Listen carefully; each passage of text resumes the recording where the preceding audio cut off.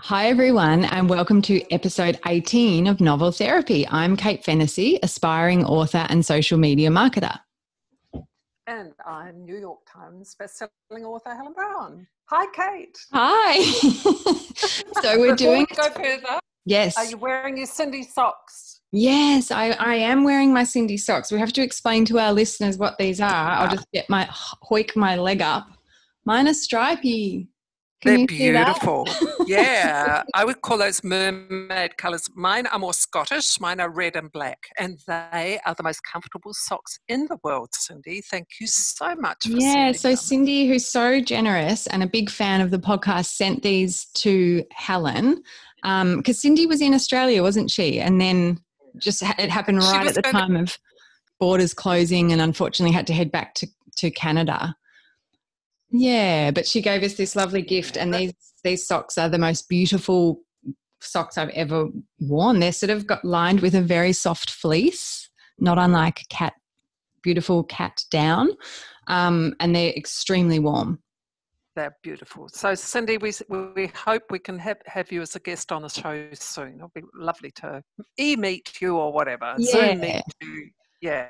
Yes, exactly. So what have you been up to, Kate? Yeah, well, I thought we'd just explain that we've had a bit of a rejig of our podcast structure just because so much has changed since we started this season. And obviously we're all in this kind of semi-lockdown. So we thought we'd do a bit of a pivot, which is what so many other people are doing, and just freshen up our structure. So we're going to talk in a minute about like what we've been up to. Then we're going to as you saw in our Facebook group, for those who are in the Facebook group, we want to really connect with you guys and find out more from you and have a bit more interaction. So we're going to call that section Indoor Cats because that's that's what we all are at the moment, whether we like it or not. And then we'll have a main topic. So today our topic's going to be about productivity in this lockdown time. And then at the end, we'll still keep sometimes our little social segment, but we've introduced a couple of new segments as well. So we hope you like it. So I'm going to put on our new kind of music that we've made for the background. Yeah, let's get going. Let's party. Exactly. So let's do it. This is our new structure, so we hope you like it. And we do want to hear from you more. So make sure you look out for any questions we put in our group. That's going to be really important. So, Helen, what have you been up to? How has your week been? What have you been doing or not doing? I seem to have been just so busy, but if you ask me what I've been doing, well, it's very little. This afternoon, I was on my hands and knees wiping the kitchen floor with a cloth, which I have never done. Why? Please tell me why. Because there was icing sugar on the floor from the cake I made. I mean, I don't know what's happened to me, whether I've gone back into some... This is like a Handmaid's Tale. I'm expecting to wake up in a red gown with a white bonnet any minute. I don't know what's happened to me. So is that different to before? That's leading on to our question for the others. But are you doing more of what you didn't do as much of that? No. No. No, I hate housework. I absolutely hate it. And partly having the house quite full with daughter Kath and her boyfriend here and Philip as well. They have all been working very hard all day and I just end up feeding them. And I've got a little desk, but I can't do anything. So, yeah, I'm a bit hopeless. Oh, I got Hilary Mantel's book, which is huge, and it looks like the right sort of book you should be reading in isolation. Okay. I read the first sentence, and it's so brilliant. Oh, I didn't know what you were going to say then. Yeah, no, I was completely paralysed because she's such a wonderful writer. So, yeah. So now I just use that book to prop my iPhone up when I read to Jonah in the mornings. So thank you, Hilary Mantel. So what about you, Kate? What have you been doing? And I just wanted to quickly point out to people who haven't seen Helen's, who don't follow Helen on Facebook or haven't seen these lives, but Helen's been reading about Jonah with Jonah. Pretty much you're doing it like 5 days a week at the moment, aren't you? Yeah, more or less, except this morning he vomited. And Didn't you catch a moth the other morning? Yes, you have to work around a cat, you know. He can't be entirely human, and neither would I want him to be. Yeah, but it's lovely the feedback I get from that. Yeah, it's been lovely. I recommend people to check it out. It's something so beautiful about being read to. Yeah, I'm sort of similar. I haven't been on hands and knees wiping the floor, although Emmy did explode lemonade all over the bench and floor the other day, so I kind of did with a paper towel. But look, I don't know, I seem to have waves of energy and then dips where I realise I can lounge around as if I'm on holiday a little bit. So I've been reading, I finished last night Marion Keyes' latest novel, Grown Ups, which it's funny because I'm such a Marion Keyes fan, even though it's pretty light. It's pretty light and fluffy, easy reading fiction. It's not ever going to they're not the kind of books that stay with you or really challenge your thinking, but sometimes that's not what you want. I have to say this one, I don't know whether she was too ambitious. There was a lot of characters and I wasn't in the mood to keep trying to work out who was who. I found that it was too many characters. I got through it. In the end, a romance kept me really, like, by the end I was quite excited just to know, oh my God, are they going to pash? Like that was all I needed to care. I think this is part of the corona thing too though, Kate, not being able to concentrate, and that's okay. Things that were hooking our attention 6 months ago, it's really hard to get traction with. It's such an interesting point, because for me I almost felt a bit guilty to not love a Marion Keyes book, because I usually just dive in and I'm gone for 3 days and it's all over. This took a bit more effort, so that was kind of weird. I'm watching Schitt's Creek a lot, which is a Netflix series.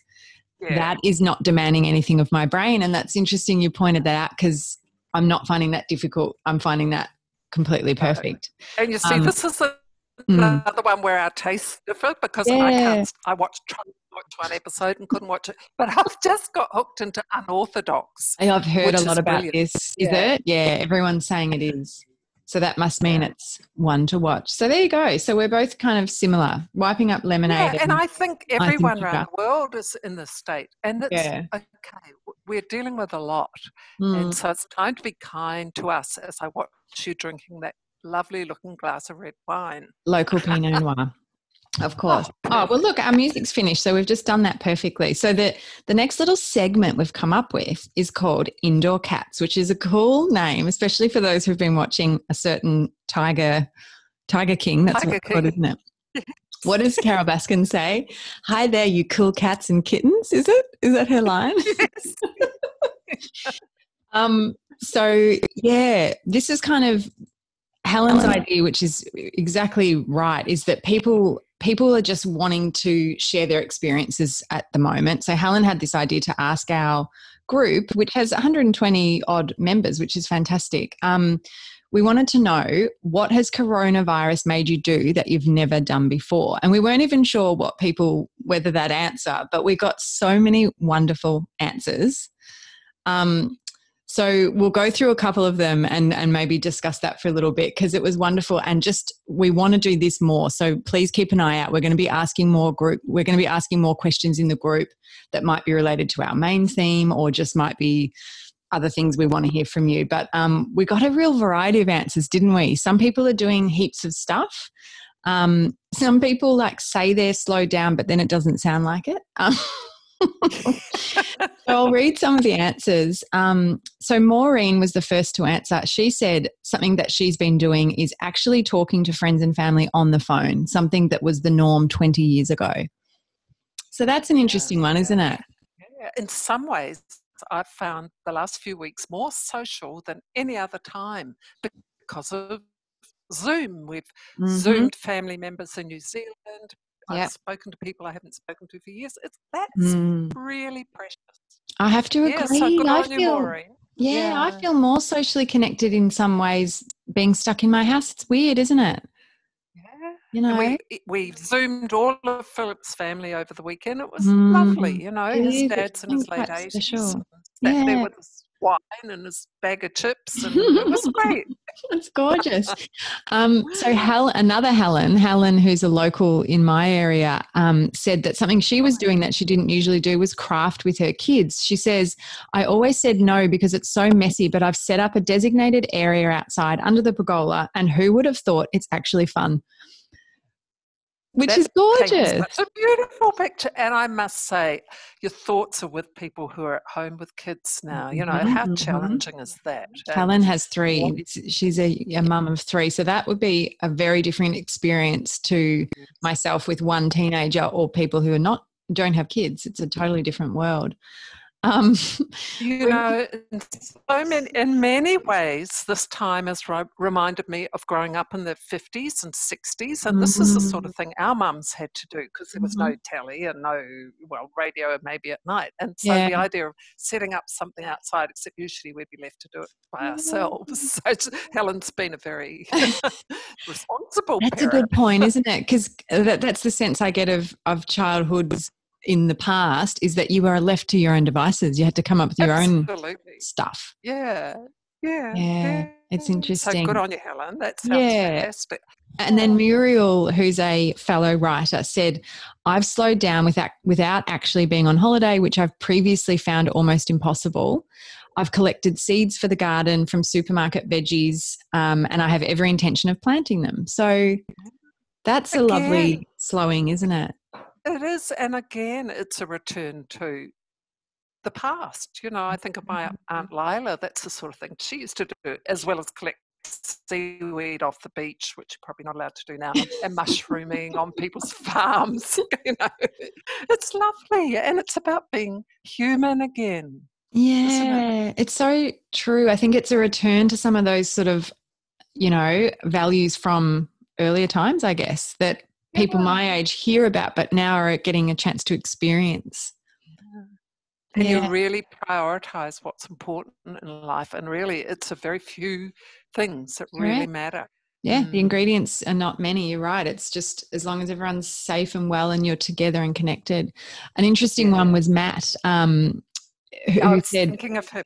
Stop whimsically spending money. And I think it's so true that you really notice how flippant you can be and how you can just be on this treadmill of spending, shopping, spending, doing, spending, shopping, you know, and it kind of is a bit pointless, and it doesn't really add to those key things. No, and you still feel empty inside after a day's shopping, you know, and all the stuff you don't know what you'll end up in the recycle bin in 3 months' time. Yeah, I thought that was a great comment.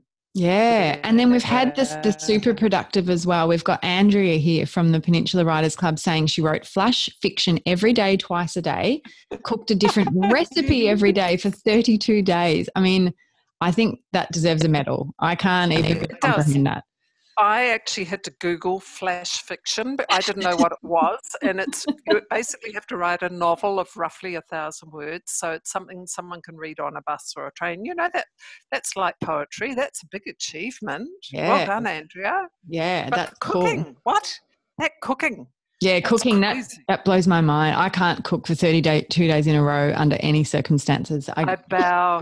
I bow to you, Andrea. I really And then there do. was my cousin Emma, which was a classic. She said that she started a sourdough starter and then came to her senses when she forgot to feed it and remembered that bakeries are still open and are really good at making sourdough. That is a good thing to realise. That's Emma. Yeah, it is. But this is the woman who steam cleaned her bathroom. Yes. I mean, I got steam clean bathroom envy when I read that. Oh, I never thought of doing that. Funny. So have you got more things, Helen? Like, because I actually had to stop and think about this, but what have you sort of done that, I mean, what has coronavirus brought out in you, apart from being on your all fours, cleaning up the kitchen floor, buzz cutting your husband's hair? Yeah, well, that was, and for the first time in my life, I was on the phone to the hairdresser today, and he is going to give Philip instructions on Saturday how to do my roots, my hair roots. Exciting. So you two are looking after each other's grooming. Yeah, we have to. And so this lovely hairdresser, Alex, he sent me the hair dye and a little bowl and a brush, and he's going to tell Philip how to do it. So So that's another first Oh for my us. God, please take a photo of that. Oh no. And Yes. buzz cutting Philip's hair, that was a first for me. I was trying to get out of it because I didn't want to do it and I thought I might chop his head off, but it's actually surprisingly easy and it Mm. was almost sensual, you know, the way it goes bzzz. And once he Helen, trusted you're going to me. make me go red. Oh, it was okay, and I don't Oh, think it's he'll very ever go intimate, isn't hairdressing. it? Yeah, even if it was on the deck outside with a towel around his neck and the magpies squawking, but you know, it was great. It was great. It was life changing. Oh, So, sounds you know, gorgeous. yeah, interesting, isn't it? It is A tender interesting. moment. Well, I Yeah. reflected on a few things too, because at first I was like, I don't think I'm doing anything differently. But then I was like, yes, I am. For one, I'm talking to strangers a lot more. The other day I put the bins out and two older ladies walked past. No, I was getting my groceries out of my car and I had my big, my big pack of toilet paper, which I'd managed to get because they're starting to restock them now. So as I was kind of had that in my hands, I said to the ladies, look, I got toilet paper, and we discussed how crazy it had been, and we discussed how paper towels could have been swapped in, and it was just this cute discussion that I would never I can't even speak. I would normally never have with people walking past just my street. And I guess I've noticed a lot more people out walking, and I have to say I love it. I was already a walker. I'm seeing people in my neighborhood that I've never seen before walking. So I've loved that. But little things as well, like for example, with Emmy, my daughter, Emmy said to me straight away when she got her head around lockdown, she goes, Mum, she's a good opportunist. She said, can I paint my downstairs study and my downstairs bathroom, which are horrific colours? And I kept saying to her, no, we'll get it professionally done. It's too complicated. It's going to be a mess. To be honest, I didn't trust that she could do a decent job. So normally I would have said, no, Emmy, just wait till I save up and we'll paint it properly. But I thought, okay, whatever, let's just do it. So I let her do it. And guess what? She did a really good job. Wow, She that's did another it. one. I'd love to see a photo of that. Oh, I'll show you a photo. I've got a photo of her doing it. And she put all the blue tape really properly. She really did an excellent job. And it has transformed the back space, which was two colours I didn't like at all. But I know I just wouldn't have normally done that. I would have normally gone, it's too complicated. So aren't there an amazing, oh God, Yeah. there I've used one of the banned words. Ding, ding, ding. But yes, Yes. what a range of wonderful new things this experience is. And Jess bought a puppy. Yeah, that's so cool. And Kate, my auntie, has also ended up in custody of a cat. And I think that she was certainly not a cat person. And she said she is now. And you can tell by all the things in the photos she sent that she's spoiling this cat because it was in a little tunnel and it had all these little things. And a beautiful ginger cat, Mr. Peanuts. Mr. Peanut, And so then Cindy welcome. sent photos of her ginger cat. Yeah, we were going on a ginger cat jag for a while there. And Cindy made a point too that this might be one of the topics we speak about in the future, that she's reading the news more. Because one other thing that I did that I never used to do is I've been reading the newspaper on the weekend cover to cover. I've been reading the actual news. Usually I would just read the Good Weekend and the Sunday magazine in the Age, whatever that's called. I just like the columns, basically. I never read the news, as much as sometimes my sister would tease me for that, but I never read news ever. I've been reading a lot of news. That's different for me. We see, I'm the reverse. I'm finding that I am restricting my exposure to news because I kind of know, having been a journalist for many years, I know how it's created, and I feel that there are so many gaps in the knowledge that journalists have as well as politicians. Everybody's kind of scrabbling and you don't know who to believe, and things change by the hour. So I just try and watch or listen or read something maybe twice a day and leave it at that. Otherwise I'd go insane, Kate.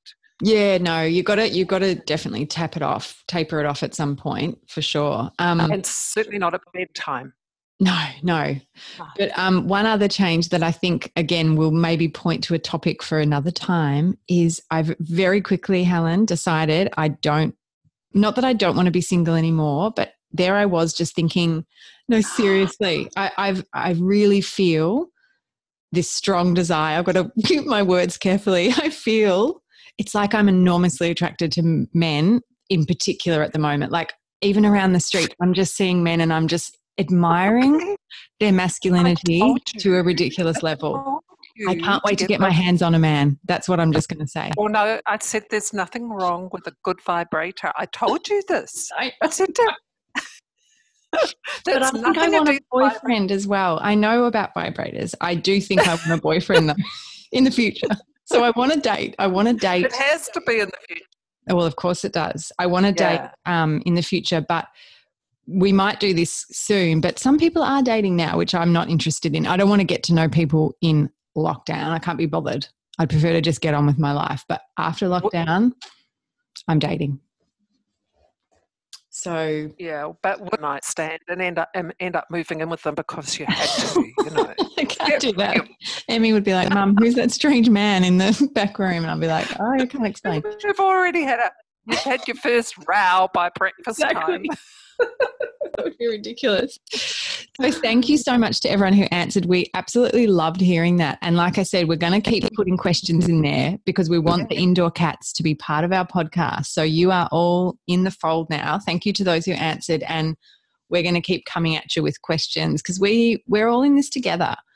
We are. And indoor cats, I would love some questions from you too, whether it's about whether you're feeling guilty for not being creative or you're being too creative or you're just, let's have some questions from you, or whether you think Kate should get a beautiful vibrator. I do need to upgrade one without going into too much detail. I'm going to get all flustered. I do. I need to go on Amazon, yeah. But there's some woman, the 92... Sarah gave me a good recommendation. Sarah's in our group. Yeah.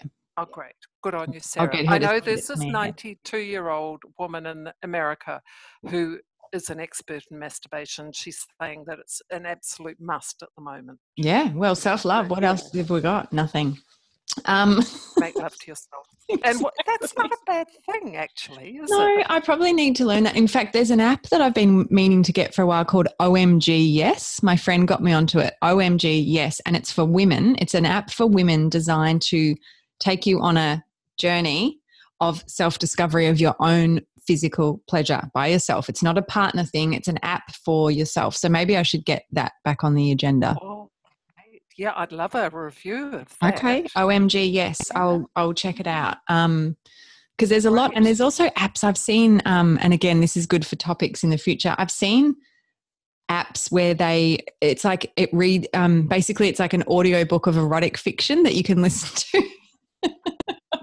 Would that be a good idea at the moment? I think so too. It sounds like you don't actually need. Oh, you think it would? Okay, well, good. Yes. No, I do. I want a real man as well. And me and Muriel, who's in my writing club, have been emailing, and she said we need real men, not apparitions, because I was complaining about a certain person who acted more like a ghost than a human.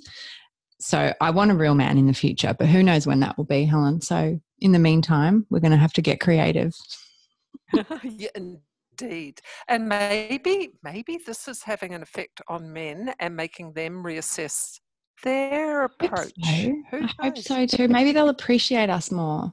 Not that everyone's man and woman, but yeah, it's going to be really interesting to see how that all unfolds. But speaking of main topics, our main topic, we're going to head into our main topic, which today we wanted to talk about productivity and this idea that you know, is it okay not to be productive during lockdown? Because I think we've both seen that topic coming up a little bit. So what are your thoughts, Helen? Like, what's your initial kind of thoughts on productivity at this time, particularly for creative types? Yeah. Originally, I felt very guilty that I was not able to produce a single word of this book I'm supposed to be writing. And Philip went to Big W and got me a little desk. Aww, and I still haven't been able to sit at it. And look, she said a lot of academic writers are having a similar sort of thing, that they can't write, whereas others are just going ballistic. So I think people are responding differently. But Look, I've been talking a lot to my toenails. They're great because I beg your pardon. They're naked for the first time in about 10 years because they've always had polish on them. And, you know, there's something lovely about sitting on the deck talking to your new toenails. They look a bit white because they've had too much paint on them. But, I think that's great. And then I got a magnifying mirror, which was a big mistake, actually. I was going to say, I that sounds like a realised, terrible idea. I know, I look like Johnny Depp in the Pirates of the Caribbean. I've got this massive sort of blonde moustache, and his was black, but it's the same size. So this is how I've been creative. Yeah. But look, I have read that, and this might appeal to you, that it's really good to keep a lockdown like Anne Frank, God rest her soul. But if you write just a daily diary, like in your case, bought a new vibrator, well, then one of your grandchildren, one day they'll be rummaging through an attic and find this notebook, and they'll say, oh, this was written by someone who survived the coronavirus. Yeah, that's true. It's historic. Well, I think I mentioned in another podcast that Muriel and I from Writers Club have been kind of emailing each other in a letter style. So I feel like that's going to be a beautiful little legacy for both of us. And that's been lovely. So I'm sort of the same. I've been journaling a lot, which I always tend to do anyway, but I have been a bit frozen with my novel and felt I just keep spinning in dizzy kind of ways with all the work stuff. Because for someone like me, where I'm the only earner and I've got to make sure my business is secure. So I've given so much energy to that. I just don't have much left at the end of the day. But and how much? Yeah. Oh, sorry. And how much energy you have to put into washing your hands, all these other things, just hygiene, crazy stuff like. That's why I was on the floor mopping the kitchen floor. I think it just takes energy to absorb all the things going on. I think it takes energy to absorb the news. I think it takes energy to go, oh, Emmy's not going to school for a term. What the hell? It takes energy to just have an equilibrium at the moment, let alone be productive, I think. Yeah. It has been described as grief for our former lives, but I wouldn't actually call it that, because I think anyone in the harsh throes of grief, this isn't like that. This is just different. It's waking up each morning and not knowing what the hell day it is, and that's fine, It's very interesting. It is. And I look at Jonah, he's a great role model because he doesn't care what day it is. Well, Ziggy's down there at the moment just asleep next to me. Little Ziggy, I know, she's so cute. But it's funny, at the same time, I think I've kind of clawing my way out of, I think I'm getting close to writing the novel again soon, because I think I mentioned to you that it's funny what you say about Marion Keyes and me being all distracted trying to read it. I'm ready to add that overlay of Corona. I'm going to have a crack. I mean, why not? This whole thing of me having a crack at a novel is just to challenge myself to see if I can do it. So why not add this to it? Because there's so much going on in my head of watching how people have reacted, and especially in that first week and those first few days, some people went underground and just pulled the blinds on the world, and others were quickly, going to the restaurants before they weren't able to anymore. Like, watching everyone's reactions has been so fascinating. And I kind of, on some level, and you've said this to me, that you're thinking of your novel, you're working on it on some level, like it's processing away in my brain that all my characters can be completely exposed and shown in different ways by adding this layer of this, because there's the complacency some felt and this is just a flu, aren't we all overreacting? I mean, I can just still see all the reactions from that first week from people around me. So I think bringing it to life in fiction, I hope I make it to writing soon, but good. But don't pressure, go easy on yourself. And that's what I'd say to all of our listeners. It's not time to set impossible goals. It's not time to be perfect. It's time to wear pajamas if you want to. Exactly. Wonderful. Well, look, the last little section that we're doing, or did you want to add anything? I was just saying how wonderful it would be to have all our listeners come in on a Zoom session one day, because I'm still sad we didn't get together to have the live event on the peninsula. And this way we could have everyone from around the world if they could get up at the weird times. That is a great idea, and we can definitely do that, because I've been in sessions like that, and people can write in the chat. They can talk to us and ask us questions. Fantastic. Yes, that is a wonderful idea. I love that. And usually on our regular sort of way that we do our podcast, we have social, I think we called it Planet Social, but we're going to swap in a few different ones because of the time. So one of those is going to be Comfort Corner. And sometimes we're going to talk about pets. So today we're going to talk just quickly towards the end here about comfort and just anything that's bringing you comfort at the moment. And we might put that out to our Facebook group and ask what people are finding is bringing them comfort. So I'm going to press my little sound because it's always exciting to press Nigel. That's a sound of purring that I found on the internet. So that's our Comfort Corner. So what is bringing you comfort at the moment, Helen? Are there any little things that, or little habits or? Well, apart from talking to my toenails, which is very comforting. Actually, one thing that is surprisingly helpful is my daughter Lydia Brown is doing free meditations every Wednesday night at 5:30 Melbourne time, and this is my third week of it. And tonight, I really noticed a shift in energy and. It's just half an hour. It's free. If you want to join us, please do. It's just Google Dr. Lydia Brown Melbourne and you'll find her website. We'll pop a link in the group as well. Yeah. And that is actually deeply comforting. I was going to say wearing perfume because I've given up on everything else. A little bit of perfume. Yeah.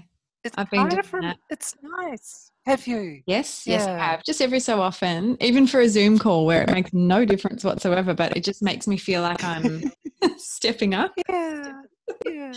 And BC, before Corona, I was pretty sure I was gluten intolerant, and so I've cut that out of my diet. And one day I saw this freshly baked croissant that was surely not gluten-free. No. But I thought I may not be here in 6 weeks' time. I'm bloody going to have that croissant. And it was the best thing I ever did.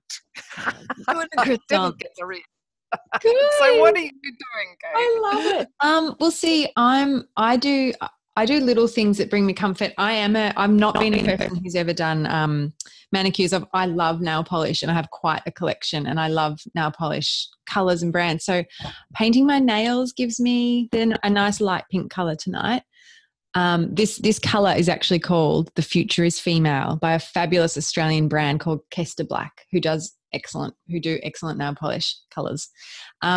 Things like that. I'm wearing lipstick. You can't see it now. I wore lipstick the other night for a Zoom catch up and it actually made me feel fabulous. And I put kitten ears on because we decided it was dress up. I don't know, little touches of self-care. I'm doing a really, really hard jigsaw puzzle with Emmy. It's so hard, it's almost ridiculous. It's that painting, is it Klimt? The gold, it's like a golden woman. And the kiss. Yes, is it The Kiss? It's a woman and she's just got this elaborate dress and all the background is gold. The whole thing's gold virtually. It's full on. I tried to buy a jigsaw puzzle yesterday and that's sold out. Yeah. I can recommend an excellent brand though. It's a bit more expensive, but it's beautiful. It's called Journey of Something. It's an Australian brand and they do beautiful ones that you can order online and they're just divine. Is that the real name? Journey of Something? Journey of Something. Oh, really? Yeah. Okay. I'm pretty sure that's what they're called, Journey of Something. Is that right? Yeah, I'll check it out. I'll put the link in. That's not a promo.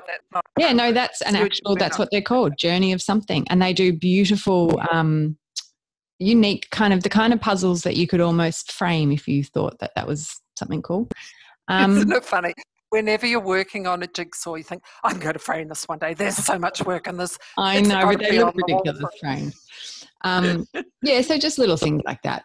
But reading, reading and binge watching TV, that's given me comfort. The cats, I think the cats have actually, particularly Ziggy, who's still young and little and kitten soft. I think she's providing Emmy and I with a lot of comfort, actually. I think the timing, we got her in January. I think the timing has been perfect. She's been in Emmy's study when Emmy's been studying and I think we both come and get a little, it's like getting topped up.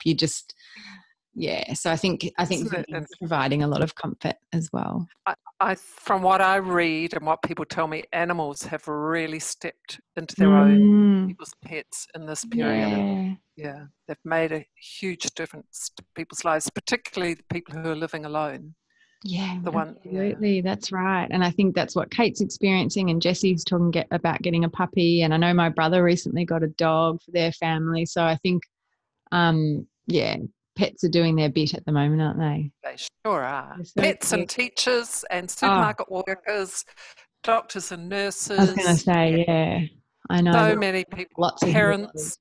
Yes, yes, How's it absolutely. having a teenager at home, Kate? Look, it's been an adjustment. I think that I'm a single mum with a teenage daughter, so that dynamic is already can be challenging. And basically, whoops, it's just me and her. There's no one to bounce off. So for us, I don't know. I feel like it was a bit wobbly for a couple of days there. I think we weren't in sync and we weren't on the same path. We weren't maybe communicating that well. But simple things like the puzzle, and like giving her the confidence to go ahead and paint the back room and letting her do that. I think we're finding our way back to each other now. We're getting into a bit more sync. I think for me that meant I recognized I needed some time. I'm spending more time in my room basically by myself because which is upstairs, and I wouldn't normally do that, but I've recognized that I need some time, and then I come back into the joint spaces, if that makes sense. And it means kind of listening and understanding Emmy's world. And I think when she sort of said to me, Mum, this is really hard because all the milestones I had to look forward to are all gone. Formal, end of year exams, 18ths. 18ths are such a big deal when you're 18 years old. No 18ths right now, and just she was talking about a gap year next year. Will you be allowed to travel? I don't know yet.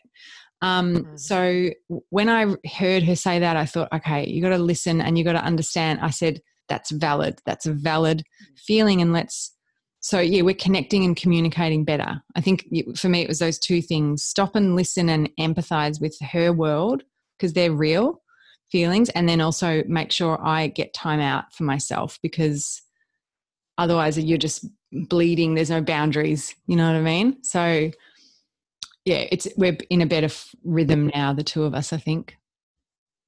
Yeah. Tricky though. When you talked about creating space for yourself, it reminded me of Edie in Italy, and they're a month ahead of us. And, she was saying how she got up early to have time alone and yeah, that's got right. She her did. study. So I think it's a very sensible way to operate, really. And how are you finding that? Because you've got quite a full house, haven't you, at the moment? Quite full on, yeah. And they're all working flat out all day, and then I just feed them, and then we sometimes play a board game in the evening, like that's circa cool. 1956. Yeah. And then they go downstairs Okay. to their room, and Philip and Yeah. we often will watch something. Yeah. Well, Emmy and I, we're watching films together, which is again something we weren't in the habit of doing. But it's really nice. It's been a nice new habit to form. Yeah.